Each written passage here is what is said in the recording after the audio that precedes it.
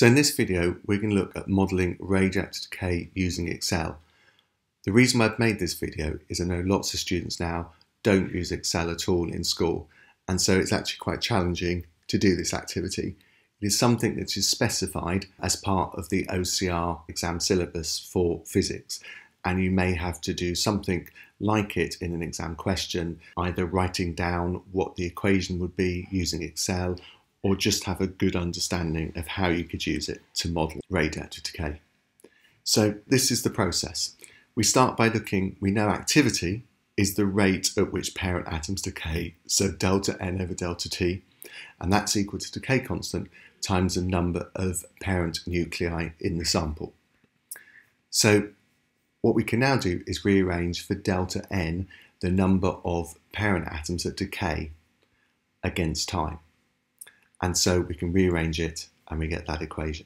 If we now rearrange it slightly again, so we have lambda delta T there times by the number of parent atoms in the sample, we can clearly see that we have an equation which links how many will decay every time interval. It's important to keep the time interval as low as possible for it to be accurate modelling. So in Excel, we're going to make delta T equal to 0.1 seconds. So what I'm going to do is we're going to model radioactive decay using Excel spreadsheet. I'm going to use the number of parent atoms as 1,000, the initial. I'm going to use a half-life of 1 second, and that gives me that decay constant. Now the first thing I need is to compare the two models. So I'm going to put the modelling of radioactive decay there, and I'm going to put the actual values of exponential decay there to compare the two models. So there's my table, and I'll just put some grid lines on so I can see easily. I could just put the function straight into here, but what I want to do is to have a bit more capability to change numbers. So what I'm going to do is I'm going to put the key numbers here, which we can use in the formula, which allows me to change the number of parent atoms, it will allow me to change the half-life, and it will also allow me to change the sample time, which I'm going to make 0.1 seconds to start with, to see the effect it has on our graphs that we're going to plot. So over here, I'm going to put N0 equal to 1,000. I've got T to the half, and that's going to be 1 second. Now, the next thing is I want lambda. Now, unfortunately, in Excel, you can't just put that straight in, so I'm going to use a mathematical function and copy that symbol in.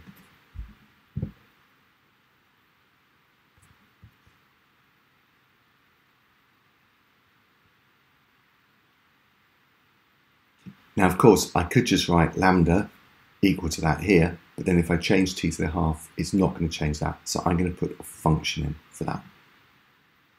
So in order to create a function, you need to go to formulas and then click on insert function. And I'm going to look for ln, which is log to the base e. Once I've done that, I can then put in there 2, and then of course divide by T to the half, which is going to be that cell there, and that now works out my lambda. The next thing is I want delta T, and I'm going to make delta T equal to 0.1 seconds. That's between each sample. Again, delta T, I have to input it as a mathematical function and then put that through.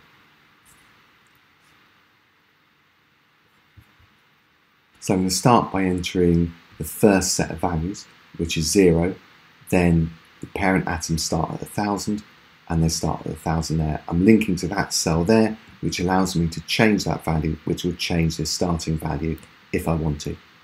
The next thing is I want to put a formula in here to save me typing all these out, and of course it's going to be that time plus delta T. So that's equal to that cell plus this cell over here. Now the important thing is, when I scroll down, what will happen is that will go from C16 to C17, C18, but I don't want this to change to J14, 15 because there's nothing there. So I'm going to lock that cell a reference by using $signs before the J, locks the column, and putting a $sign before the 13 also locks not only the column but also the row. So I can now scroll those down, and that fills in all my values like that. The next thing I need to do is to put an equation in for the modelling method. And of course that is going to be the number of parent atoms in that cell minus delta n, the ones that have decayed from the previous value. And of course that's going to be that cell minus, open brackets, the value of lambda times by the number of parent atoms in the previous sample, which is that, times by delta t, which is there. Again, you will see that I need to lock this reference cell and this reference cell. So as I scroll down, it doesn't scroll down these as well. So I'm use dollar signs before and after the letter and the number. So watch as I put these in.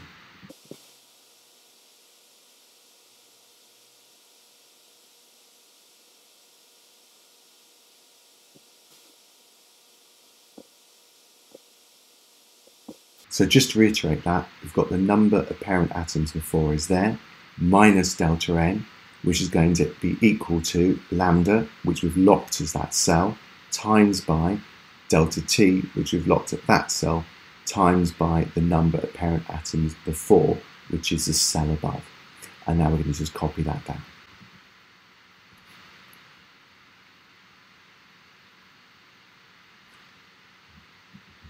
So now I'm going to look at the function in here for exponential decay, which is going to be equal to n naught e to the minus lambda t. So I've got to use a function to do that.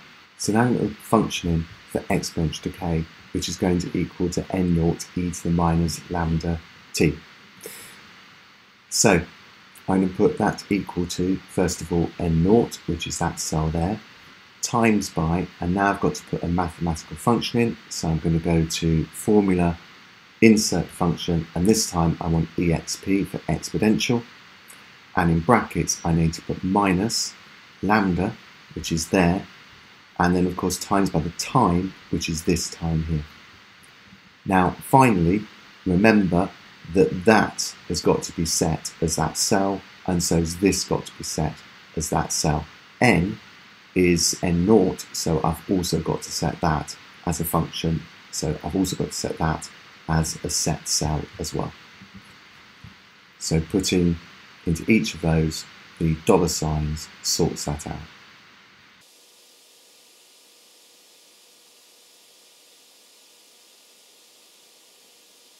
What we now do is plot a graph of the modelling method against time and compare it with a graph of exponential method against time. I'll show you how to fit an exponential best fit line to it, and also to display the formula so we can compare the two decay constants between the model and the exponential method. So what I'll now do is to produce two graphs. The first graph will be a modelling method against time. The second graph will be an exponential method against time, so we can compare the two. We'll plot the graph. I'll show you how to do the exponential best fit line and also get an equation straight from Excel which allows us to look at the difference in the decay constants.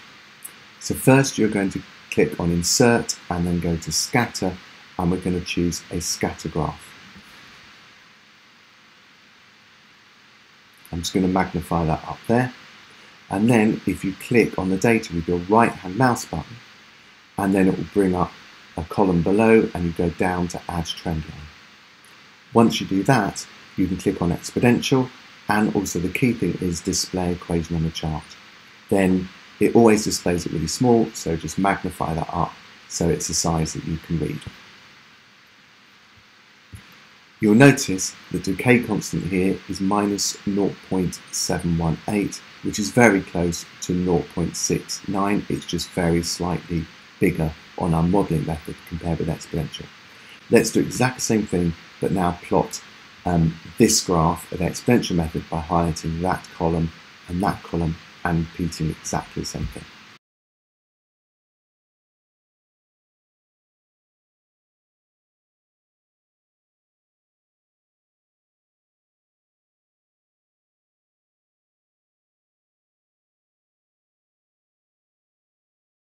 You'll notice that the exponential decay constant is identical because of course this is from the mathematical function. The beauty about putting these numbers here is we can now use this really powerfully to model exponential decay, because when we differentiate, the smaller the value delta t, the closer the value is to the actual value. So we can change delta t, and I want you to do this yourself later, change delta t to maybe a tenth or a hundredth and have a look at how much closer it models the exponential method. And you can keep scrolling down if you want to look against time. You can also change the half-life there, and I'll just demonstrate that one now to you. So if we halve the half-life from 1 second to 0.5 seconds, you can see very quickly what difference it makes.